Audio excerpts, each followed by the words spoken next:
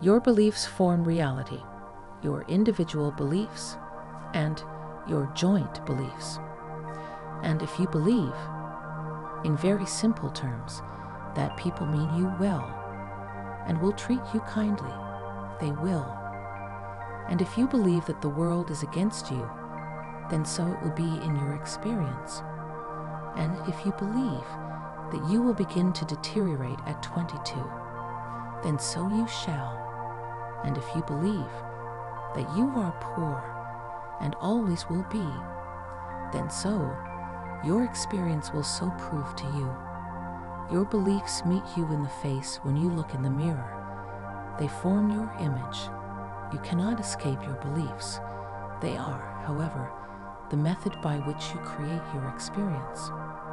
When I speak to you about beliefs, you think of negative beliefs.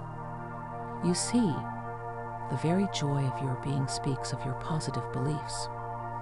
So, I did not mean you to concentrate upon the negative beliefs that you have with that in mind. I want you to see where your beliefs conflict with each other. I want you to examine, for the first time in this life, your conscious mind and its content. You all pride yourselves on being conscious creatures. Then I am telling you to be aware of the contents of your conscious mind. A simple enough request. You are only now beginning to know how loaded it is. It is all available. The beliefs are not buried, unless you believe that they are. The thoughts and feelings and emotions that guide you are not lost in a dark closet of your mind, but quite there if you are willing simply to look.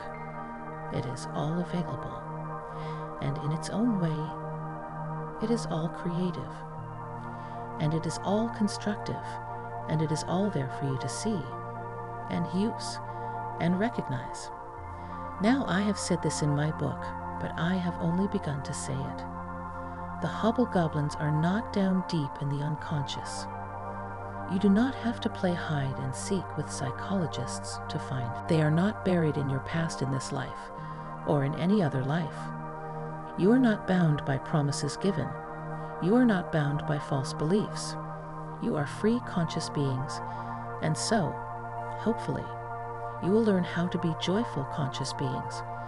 And when you are, then you will not be afraid of the inner self, and you will freely let in data from the outside world, and the inside world, being quite secure in your position. It is important that you here realize that you are not at the mercy of the unexplainable, that you are not at the mercy of events over which you have no control, whether those events are psychological events or physical ones in your terms.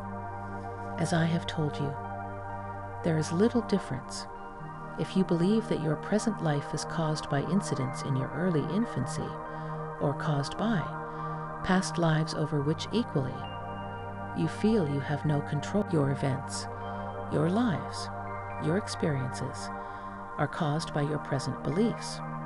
Change the beliefs, and your life changes.